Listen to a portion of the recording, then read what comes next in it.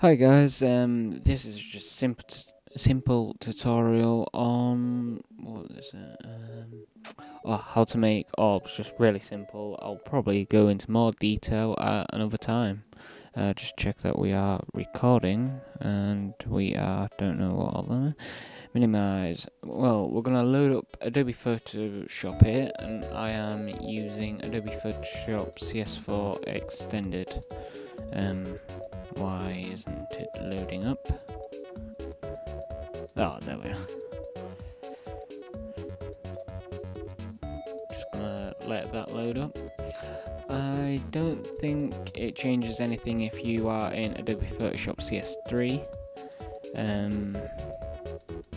But if it does, please just comment and I'll help you as much as possible.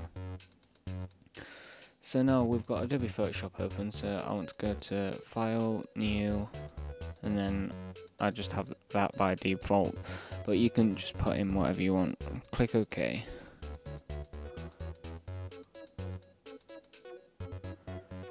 Right, first off you want to make the background just pure black and then put that on.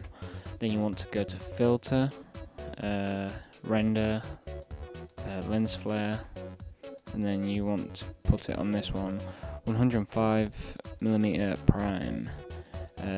I wouldn't recommend on changing the brightness, and just have it in the default area. Click OK, go to Filter, I don't know which one this is, Distort, yeah, go to Filter, Distort, Polarize, Coordinates, Polar to Rectangular. You want to select that one and go OK. Right, now we're gonna use a command. Let me just move back in my chair. Control T. That's on a keyboard for PC. Flip vertical. So then it goes like this. Press Enter, and then go back to Filter, and then Distort, Polarize Coordinates, then select the top one, which is Rectangular to Polar. Click OK, and then you've got an orb.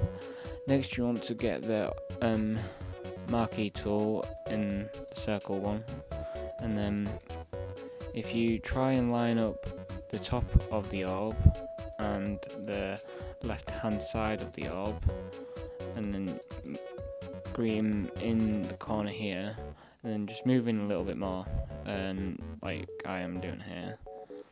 Just click and then hold shift, and then just drag it to where you want it. So just let go, and now you've got the orb. You want to right click and go to layer via cut. So you've got the cut now. Now just get layer 1, drag it into the bin. So now you've got this, it's pretty plain, and so obviously you want to do something with this. If you press Control B, it brings up color balance.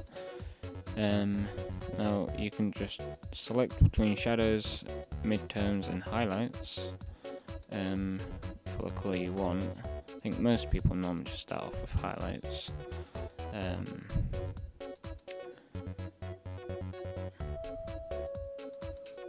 But obviously you won't want to go like put a red in the middle and everything else is blue, so I'm going to keep the blue here.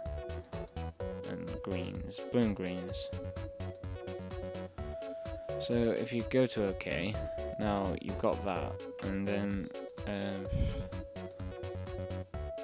if you want to intensify the colour, you just copy the layer and select this little thing here and go to overlay, and it gives it more, I don't know, it just gets rid of that little part there.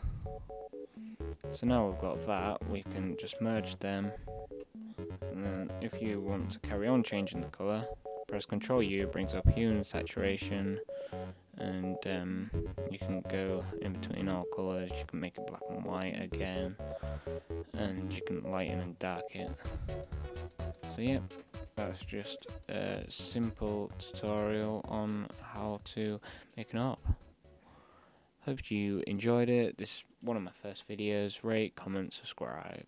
Thank you.